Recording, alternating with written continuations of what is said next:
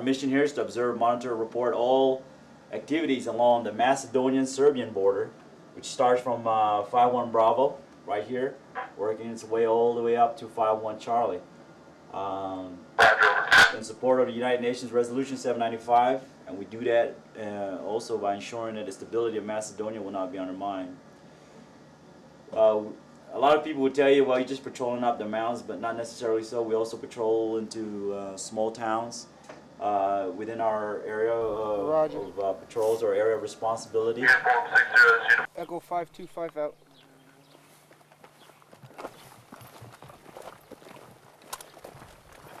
We're on our way.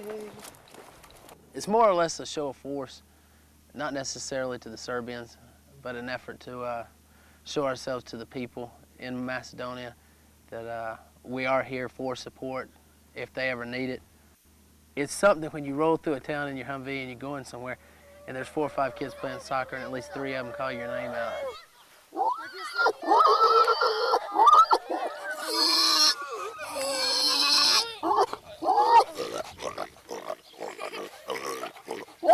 And that's something I'll never forget as long as I live. I mean, I've got a picture with me and those kids, and I think I'll be 80 years old sitting in my rocking chair on my porch, and that'll be something I'll drag out and look at just one more time and wonder whatever happened to those kids. To tell you the truth, I kind of came in the infantry, getting the mess of things, but now I'm over here peacekeeping. I kind of want to be in the action, do more high-speed stuff, high-speed training, but then again, it goes back to just kind of give me experience. So just in case the real thing happens. I'm getting experience as a peacekeeper. Not saying that I necessarily want experience as a peacekeeper. Not in any way now do I want to be in a combat zone. I think that only a fool would say that. But if I have to be out here doing my job, I would prefer to be doing what I'm trained to do and not being friendly. I didn't come in the Army to be friendly.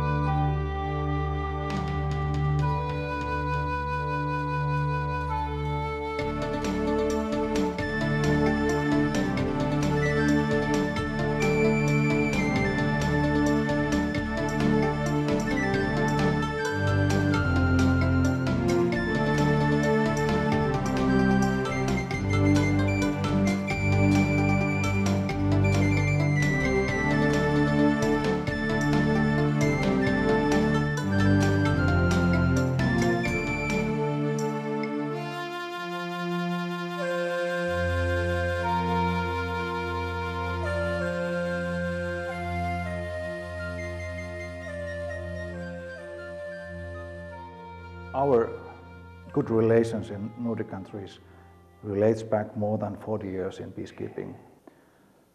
And the tradition in peacekeeping is shared in many ways. We have in peacekeeping training, good cooperation within Nordic countries.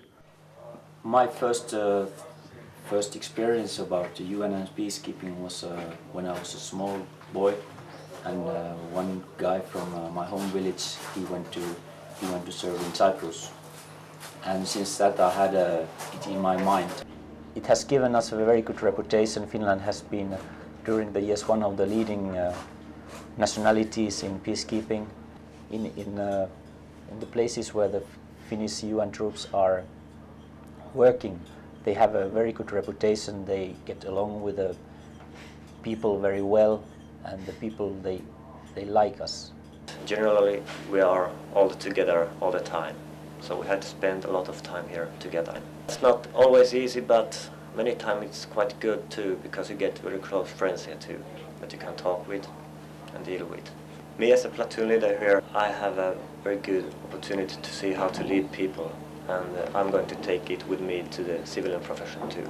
So I think that it is a great honor to be peacekeeper. It is some kind of hard thing. Heart? Yeah. Can you say anything more elaborate that on just a little bit? No, I don't. It's a matter of the heart for you. Yeah, it is. Okay. peace is very important thing, I think so. Our area has been peaceful, and there has been no signs of Kosovo happenings. Happily, so we can say that we have fulfilled also our mission, keeping peace in this area. Our troops have played a historical role in this country in keeping it stable, in giving people a sense of security, a sense of long-term perspective on their country. The Balkans, as I said, has been a real tough place, especially in the last few years. And the fact that this country was the one country able to separate from the former Yugoslavia without a shot being fired and to keep it that way is a real testimony to what our guys have been able to do here. Somebody needs to be here. Again, everybody reads through history that most of the wars we've had have started in the Balkan region somewhere. I strongly believe in the United Nations as far as the conflicts of the world. They need to be worked out somehow. United, anybody can do anything. Alone, the U.S. can't do it all. I guess the easiest to say is the American flag has spread a calm across the whole sector, or the whole border. I really thought it was going to come down here and the whole place was going to be blown apart. And they said, you know, it's going to be a peacekeeping mission, but I still thought we'd come down here and be locked and loaded the whole time. And just a real scary 6 months, and it's been nothing like that. It's just 180 degrees different. To be part of a mission that prevents fighting is worth every soldier we got down here. It's a fantastic mission. If it's boring here, we're doing our job. And we've been lucky enough that, yeah, it's been sleepy here. You know, we'd prefer that it stays quiet.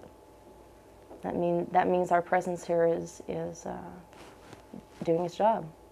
That blue beret you see running around is what keeps things this way. And as a Macedonian citizen, what's your feeling or sense of the peacekeeping mission? Are you glad that this is going on in your country? Okay, that's my personal, I can say. Maybe this is the first time that the UN came on time.